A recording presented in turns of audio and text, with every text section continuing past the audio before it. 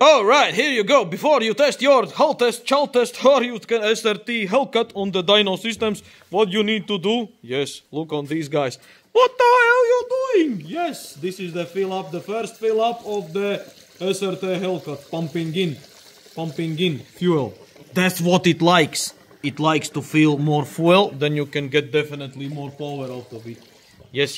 So let's pump this fuel in, and probably our Hellcat will gonna be pumped up on the dyno max. I will hope so.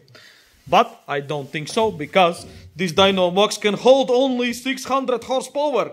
And this bastard got little more. It had minimum 700 horsepower and 850 Newton meters of a torque.